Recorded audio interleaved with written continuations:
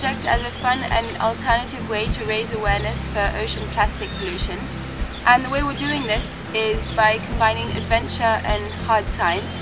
The adventure part of it is going around the island of Bermuda self-sufficient on stand-up paddleboards. And the scientific aspect is sampling microplastics with a special trawl that's rigged up behind our paddleboards. Our primary objective is to bring awareness to the issue of ocean plastic pollution and plastic pollution in general, and how that connects to the well-being of our society and our food systems and our culture in general.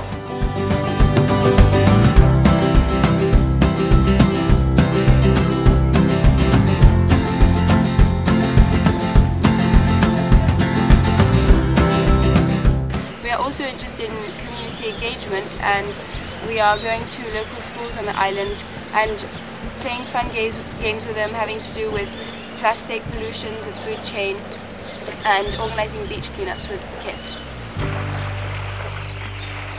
So obviously with a trip like this, we're out on paddleboards, we're exposed, and there's always potential for bad weather, but we got to pay attention. I really think that this whole thing will be pretty dangerous considering weather is unpredictable here. But if we do take the proper safety measures, we should be good. You can hug the shoreline, North Shore, and you should be fairly good.